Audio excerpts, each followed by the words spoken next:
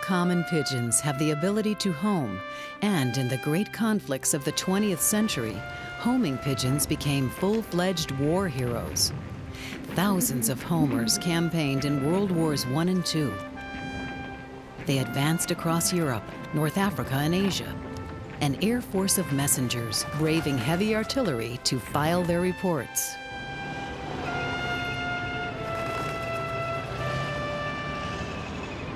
By the fortunes of war, a few achieved greatness.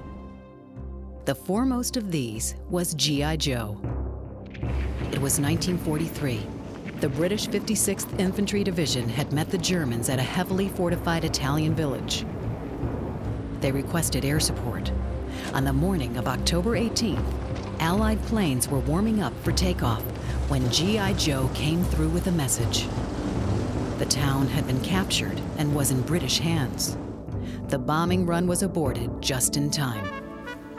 Joe was officially credited with saving 1,000 Allied soldiers' lives. He was presented the Distinguished Dickin Medal, the animal equivalent of the Victoria Cross.